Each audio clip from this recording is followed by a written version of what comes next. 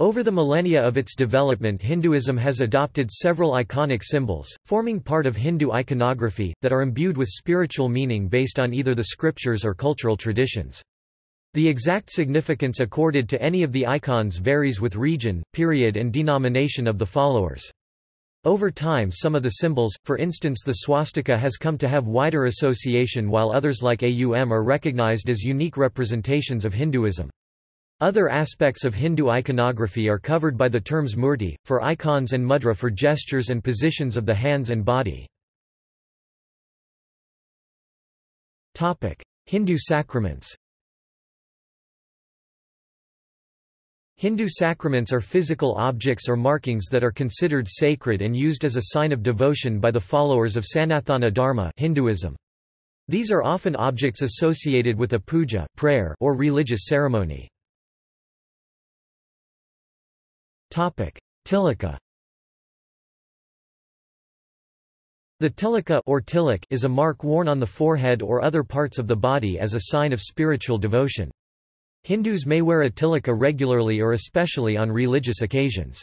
The shape of the tilaka is often an indicator of devotion to a certain deity. For example, a U-shaped tilaka usually denotes devotion to Vishnu, while Shiva devotees often wear it in the form of 3 horizontal lines. It may be made of saffron, vermilion, turmeric, clay or simply ash. To denote marriage and auspiciousness, married Hindu women commonly wear a decorative vermilion dot or bindu, or bindi on the forehead. This is analogous to a wedding ring worn in Western countries. In southern India, the mark is called patu or batu. The exact shape, size and location of the bindi or patu shows regional variation. For instance, in northern India the bindi is often worn just below the hairline, while in southern India it is more common to wear it between the eyebrows. In East India, especially in West Bengal, traditionally larger bindis are worn as mark of devotion towards goddess Durga. Vibhuti. Vibhuti is the holy ash obtained from sacred puja rites involving fire. Also a variant called bhasma used as vibhuti is prepared from the purified ashes of cow dung. Ash as the product of fire is considered intrinsically pure. It is used on the forehead, normally as 3 horizontal lines representing Shiva. Some Hindus meld both the 3 horizontal vibhuti lines of Shiva and the U-shaped tilaka of Vishnu in an amalgam marker signifying Hari Hara Vishnu Shiva. In addition, sacred ash signifies that the body's origin is from dust and ash, and to dust and ash it shall return. The ash is a marker of impermanence. Everything in the interim is but an illusion, maya. Vibhuti, when applied to the forehead, also symbolizes the willingness to destroy negative thoughts and qualities, jealousy, envy, anger, greed, etc., as these negative qualities, if not destroyed, will bring all kinds of pains in life. Rudraksha. Rudraksha are seeds of the Rudraksha tree that, in Hinduism, represent the tears of Lord Shiva, also known as Rudra. They are often threaded into a necklace and used as a rosary to accompany prayer and meditation. Universal symbols. Among the most revered symbols in Hinduism, 3 are a quintessential part of its culture, and are most representative of its general ethos. Om, pronounced Aum. Om or Aum, Om is the sacred sound symbol that represents universe, the ultimate reality, Brahman. It is prefixed and sometimes suffixed to all Vedic mantras and prayers. Aum is often said to represent God in the 3 aspects of Brahman, A, Vishnu, U, and Shiva, M. As the divine primordial vibration, it represents the one ultimate reality, underlying and encompassing all of nature and all of existence. The written syllable Om, called Omkara, serves as a deeply significant and distinctly recognizable symbol for Hindu Dharma. The pronunciation of Aum moves through all possible human linguistic vowel sounds and is different from the pronunciation of Om. Both are often symbolically equated, although they are sonically distinct. Swastika. Swastika is a symbol connoting general auspiciousness. It may represent purity of soul, truth, and stability or, alternatively, Surya, the sun. Its rotation in four directions has been used to represent many ideas, but primarily describes the four directions, the four Vedas and their harmonious whole. Its use in Hinduism dates back to ancient times. Sri Chakra Yantra. Sri Chakra Yantra of Tripura Sundari, commonly referred to as Sri Yantra, is a mandala formed by 9 interlocking triangles. 4 of these triangles are oriented upright, representing Shiva or the masculine. 5 of these triangles are inverted triangles representing Shakti, or the feminine. Together, the 9 triangles form a web symbolic of the entire cosmos, a womb symbolic of creation, and together express Advaita Vedanta or non-duality. All other yantras are derivatives of this supreme yantra. Symbols associated with individual deities. Several symbols, animals, flora, instruments, weapons, or even color in Hindu iconography are associated with particular devas, and vice versa. In certain cases the deities themselves are personifications of natural forces, for instance Agni fire, Vayu wind, Surya sun, and Prithvi earth. In other instances, the associations arise from specific incidents or characteristics related in Hindu theology. The iconography serve to identify the particular deity in their pictorial or sculptural representations. The symbolism also often links the deities with a particular natural or human attribute, or profession. It is important to understand the symbolism, in order to appreciate the allegorical references in not only Hindu scriptures, for instance, Puranic tales, but also in both ancient and modern secular works of authors from the Indian subcontinent. The art and science of designing temples includes the study of sculpture and the ornamentation of religious significance as described in sacred texts Shilpa Shastra Agamas. In ancient India 12 years of theoretical and practical training used to be given to the student by an able experienced teacher. Shiva Lingam. The Shiva Lingam represents the divine being Shiva, and is used as a symbol of the power of fertility and strength. Shivalinga is the most important and a popular symbolic representation of Lord Shiva in Hinduism. It represents God himself in his all the three aspects, creator, sustainer or protector and destroyer dissoluter. Meaning. The word Shivalinga is a combination of the words Shiva auspiciousness and linga sign or symbol. Thus, Shivalinga is a representation of God in his all-auspicious aspect. Again, Shiva also means one in whom all creation sleeps after dissolution. Linga also means the place of dissolution of the disintegrated universe. The Shiva Linga represents the supreme creator, the cause behind the creation, protection, and destruction of everything visible and invisible, and the god Shiva. Types.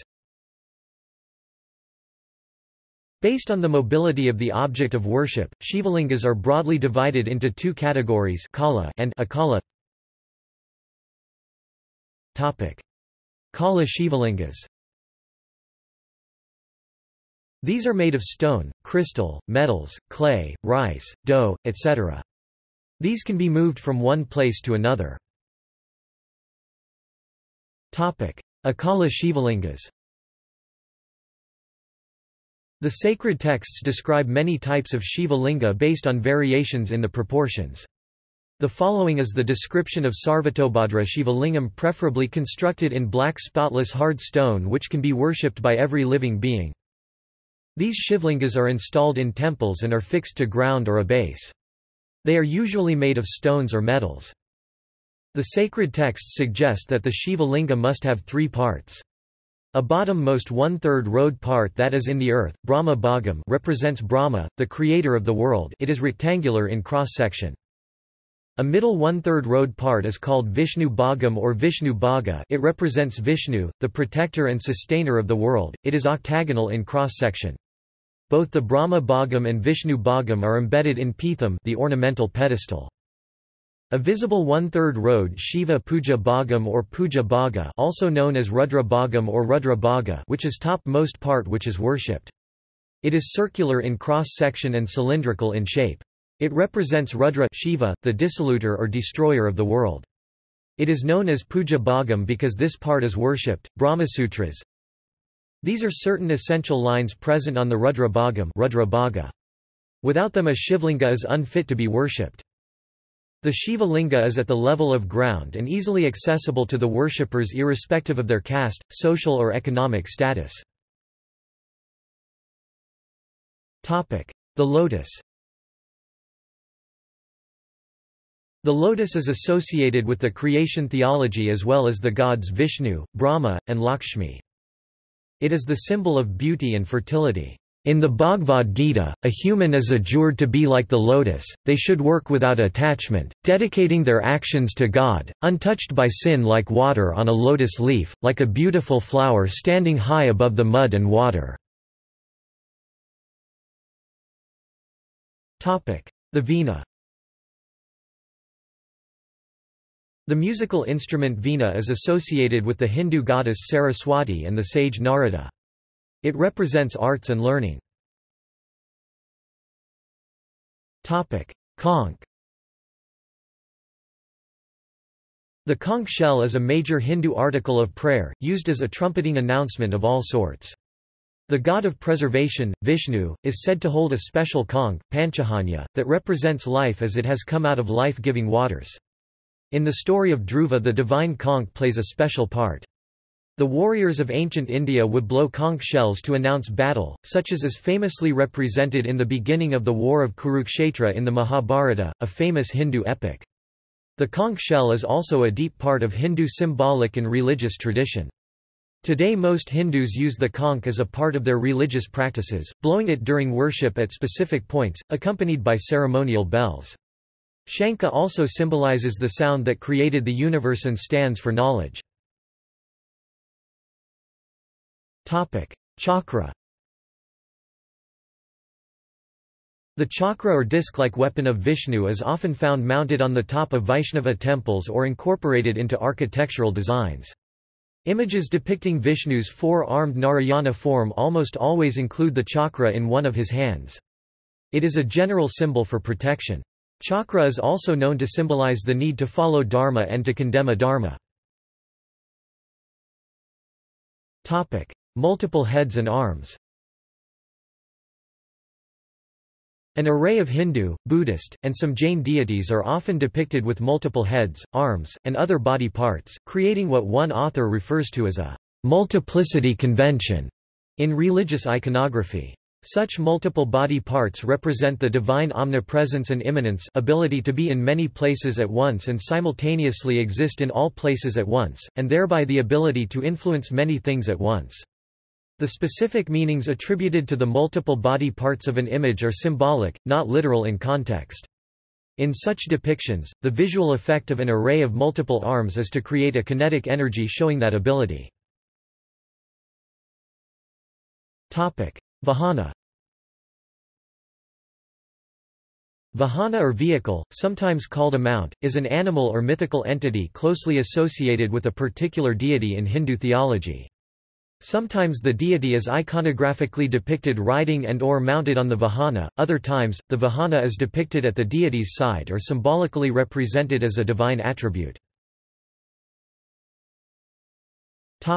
Vishnu.